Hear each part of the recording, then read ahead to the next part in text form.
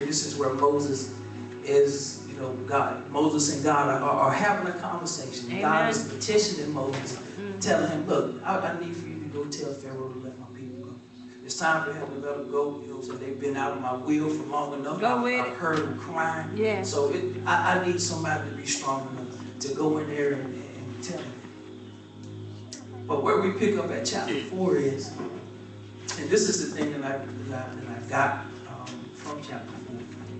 How many times have, you've been sitting around and God has already shown you your destiny. He's already given you your instructions. He's already told you where you go who you need to talk to, but you still sit there and you're making excuses. Amen. Lord help. You're making excuses. Somebody dropped out of high school, but then they don't want to listen to their mom and dad and tell them, look, man, all you got to do is go get your GED. You can skip that part and keep going. Amen. Amen. Somebody got in college and got pregnant, bumps in the road. We hit bumps in the road. Amen. And the thing is whether or not, you're going to be strong enough to go over the bump. You're going to be that person that's going to sit there and look at the bump like it's a mountain. Yes. Amen. And that's where, where we are here with Moses. All God is telling him to do, man, all I need you to do is just follow these instructions. Amen. Follow these instructions. In the 3rd chapter, he had already told him, he's, look, man, I'm going to be with you. I'm not going to leave you. Have faith. Just stand on what I'm saying. Go with it. Amen. But right here, we'll start in verse 2. In Exodus chapter 4 says, and the Lord said unto him, what is in thy hand? And he said, a rod. And he said, cast it onto the ground. And he cast it on the ground, and it became a serpent. And Moses fled from before it. And the Lord said unto Moses, put forth thine hand and take it by the tail. And he put forth his hand and caught it, and it became a rod in his hand.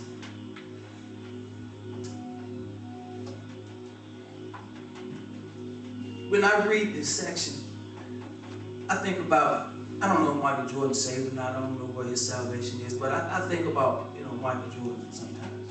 Because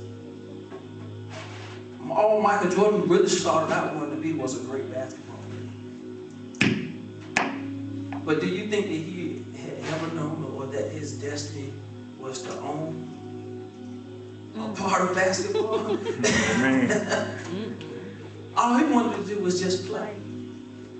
And so I'm thinking in my mind, I was like, all right, okay, we got Michael Jordan in his backyard, and he's out there, shooting on the, how we used to do back in the day. We'll take a bicycle rim, nail it up to a tree, and put some wood around it for the backboard. Even half the time, we wouldn't even put a backboard up. We'd just be a rim nailed to a tree. So I'm thinking, all right, okay, Michael Jordan in the backyard, shooting on his little bicycle tire rim. And one day God shows up. He tells him, look, man, I want to make your name great. And then Mike's like, man, how? Go with it. And then God said, what's that in your hand? Go with it. So many times God will come to us and he'll use what's already in our hand. Yes. Amen. Go with it. He'll use what's already in your hand, whether it's that pen for you to write that book. Go ahead. Whether it's that typewriter or like I said, a basketball, whether it's this microphone. Yes. Whether it's a hockey stick or football. Hallelujah. He says, I want to make your name great. So what's that's in your hand? So Michael Jordan cast the ball on him. He says, throw him on the ground. Michael Jordan cast the ball on the floor. And the first thing he sees is his biggest fear. You see your biggest fear. If it's writing books in your life, you cast that pen on the floor. First thing you see is that publisher that's going to slam the door in your face. Go ahead. That's good. That's good. But then God tells Moses, and everybody who knows, if you know anything about snakes, you don't grab a snake by his tail. That's the worst possible place that you can grab a snake by. Anytime I've ever seen people pick up snakes, they'll trap the head and grab it by the head, not by the tail. You got closed out on the mouth. So this is showing that, okay, right here in the beginning, Moses is, he's scared, but I'm talking to God. So let me go ahead and step out a little bit. Let me grab him. He grabs the tail. So at this moment, you know, it's just like, you know, last week when the pastor was teaching about getting into the game. Yes. Right here, you know what I'm saying, Moses is being trained for the game. Yes. Go ahead. Because what God was going to send him into, God had to show him some things. Yes. God don't want you to get into a situation and he perform a miracle and you jumping around and hooping and hopping with the rest of the people in there because of them saying because of the miracle was being performed. He wants you to be cool. Go ahead. Amen. He wants you to be cool because you know what? The thing that's going to happen if the people are receiving to the miracle, they're going to want to come to you and be like, who is this God? Go ahead. Tell it. Amen. What must I do to be saved? Yes. So, you know what I'm saying, you have to go, you're going to have to go through a series of things as you're going through. In order for, you know, well, you're going to have to go through a series of things as you're going through what you're going through to get to your destiny. Amen. But, you know what I'm saying, we still, you know what I'm saying, God is going to train you in a sense where he's going to show you already what he's going to do. Go with it. So Amen. bring it to you. That's all. Amen. Amen. We'll start at the 6th verse. It says, and the Lord said, furthermore, put into him now thine hand into thy bosom. And he put it into his bosom. And then he took it out. Behold, his hand was leprous as snow. And he said, put in thy hand into thy bosom again. And he put his hand back into his bosom again and plucked it out of his bosom. And behold, it was turned again as is of the flesh. And it shall come to pass if they will not believe, neither hearken to the voice of the first sign, that they will believe the voice of the latter sign. And it shall come to pass if they will not believe also these two signs, neither hearken to thy voice, that thou shalt take of the water of the river and pour it upon the dry land. And the water which thou takest out of the river shall become blood upon the dry land. Here, he's still in training. God is building his faith. You know what I'm saying? Hey, look, Moses, look, I'm going to do some things. Amen. Amen. So, you know what I'm saying? I'm going to do some things that are going to be kind of unusual. So, you know, here's one more sign. Go with it. Here's one more thing that I'm going to do for you. Here, put your hand in. Then you put it back. This is what I'm going to do. I'm going to build you up because I'm going to do these things. I'm going to perform these signs. I'm going to perform these wonders. I need you to stay cool under the pressure. Go Amen. with it. That's good. And then here he gives him more instruction. Amen. He said, but look, man, this is the game plan. This is what I'm going to do.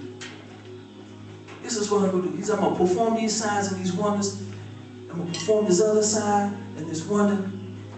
And if the people still don't hearken to it, if he still don't let the people go, he said, this is what I'm going to do. So he's already telling Moses, right here, he's giving him the instruction. He's giving him the instruction. And most times, you know, when we're going through and we're heading towards our destiny, God is giving us the instruction. That's why it's so important, you know what I'm saying, that we build a relationship with God to a point where, you know what I'm saying, that we're able to hear him and also building a relationship with him to a point where, you know what I'm saying, we're spending enough time with him where we're understanding each and everything he's saying. Amen. Because so many times, God will get, just like a casual conversation with a person, we're here out of the conversation what we want to hear. Mm-hmm. That's true. We're here out of the conversation what we want to hear, but then we'll miss the most important part. Go ahead. That's right. I received some prophecies. I'm just going to be honest with you. I received some prophecies from some prophets. I heard out of that prophecy what I wanted to hear, and I ran with it. Go ahead. Tell the truth. And even though they were giving me some other instructions, they were giving me, hey, but first, this is what's going to happen. Mm-hmm. But first, you know what I'm saying, you got to do this. All I heard was what was going to happen. Go ahead. And I took off shouting, but you know, and I missed all the Go stuff. ahead. And this is, you know what I'm saying, what God is doing. He's training Moses. He's got him the training. He's feeding him the instructions here. That's right. Go ahead. But then, chapter 10, it says, Moses said unto the Lord, O my Lord, I am not eloquent, neither heretofore, nor since thou hast spoken unto thy servant. But I am slow of speech, and of a slow tongue. There go another excuse. Yep. I'm feeding you, I'm training you, I'm giving you instructions. You're supposed to be believing me, and you coming back with another excuse. Go with it. But you know what? Moses told the biggest lie he could have told right before God that he could have told. Because in, was it Acts, the 7th chapter, the 22nd verse? I'm going to tell you what it says. Y'all can turn to it and read it just so you'll know that I'm not, you know what I'm saying, trying to bamboozle you. But this is Acts the 7th chapter, 22nd verse says, Moses was learned in all the wisdom of the Egyptians and was mighty in the words and in deeds. Say what? Now, how is it that you can be all of this there, but then all of a sudden now you can't talk? God you asked you to do speak. something. That's right. That's You good. can't talk. You can't do nothing. That's good. But I've also, you know, come to learn over the years that, well, I had a teacher back in college tell me, you know, I was a computer science major in school, and you know, the first thing that he told us, he said, you learn this this language. He said, if you don't use it, you'll lose it. That's right. Oh, yeah. So either Moses was telling one of the biggest lies that he could tell, or either by him just being out in the wilderness for all that time, hiding from the Egyptians because of what he had done, he just lost it. Good. He just lost it. But I still think he was just coming up with some flim. Oh, yeah. You know, I'll be myself. That Moses was faking. Yeah. And right here in the 11th chapter it says, and the Lord said unto him, who hath made man's mouth? Or who maketh the dumb or deaf, or seeing or the third, the seeing or the blind have not I told, not I the Lord. Now therefore go, and I will be with thy mouth and teach thee what thou shalt say. Here again, God's telling, look, man, I already told you I'm going to be with you. Amen. I Amen. already told you I'm going to be with you. But then in this 13th chapter, really, this 13th verse really what gets me. And it says, and he said, O my Lord, sing, I pray thee, by the hand of him whom thou wilt sing. Basically, all he told God, he says, look, man, I don't want to do it. Send somebody else. Send somebody else. And, you know, when I read, I said, the first thing I thought of was Jonah in the whale. Same situation. God told Jonah, look, man, I need you to go and deliver this message. But the bad part about it is, Jonah was even willing to die, not to give that message to the people. But the bad part about it, God went in the midst of the belly of the whale and pulled him from the belly of death. He said, now go do what I told you. Amen. Amen. So what makes you think that what God has already set before you to do, what he's already set before you to accomplish, that you're not going to do? Go with it. Because he's going to get the glory. He's going to get the glory. Amen? Amen. And, you know, and the thing about it is, all God wants to do is make your name great. Amen. Amen.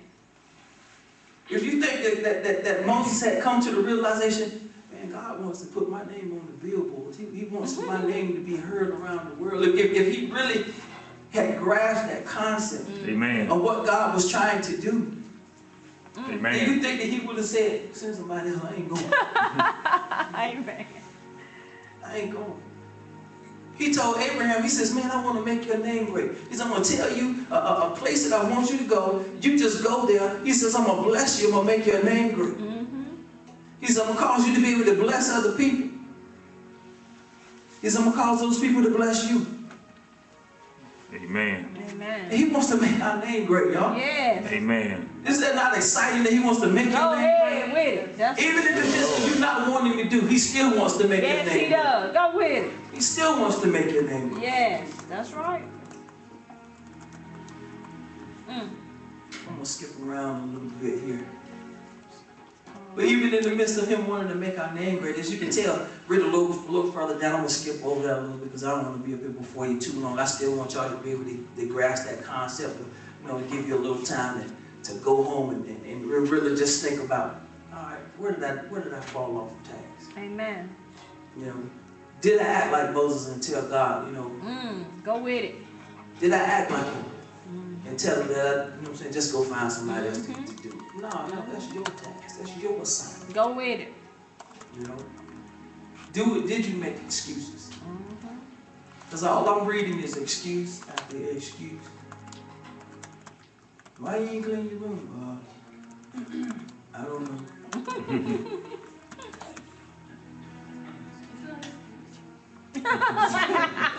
You ain't clean your room.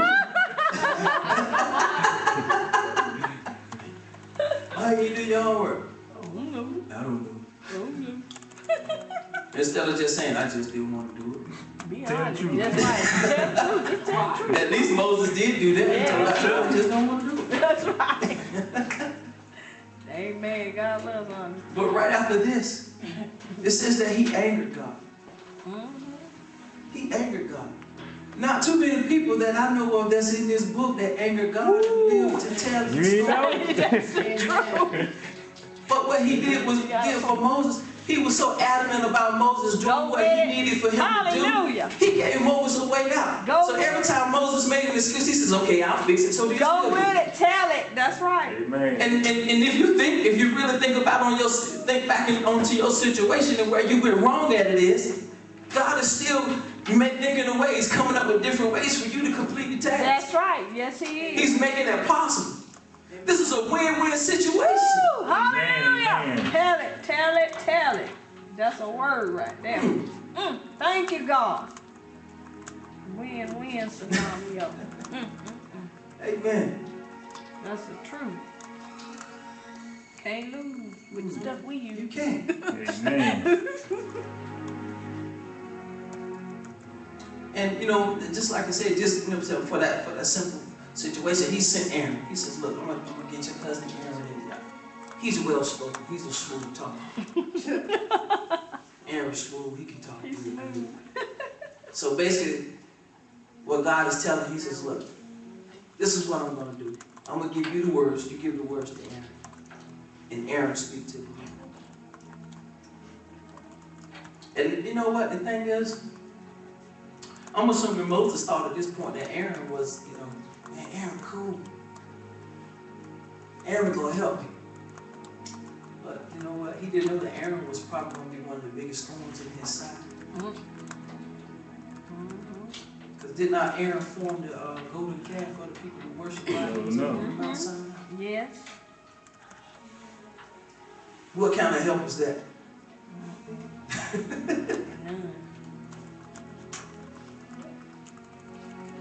We'll start back at the 18th verse. It says, and Moses went and returned to Jethro. This was after he had already realized, you know what, God? There's no way that I'm going to defeat you. There's no way that I'm not going to do what you tell me to do. Because every time I may come up with an excuse, you're going to come up with a way to make the excuse the truth.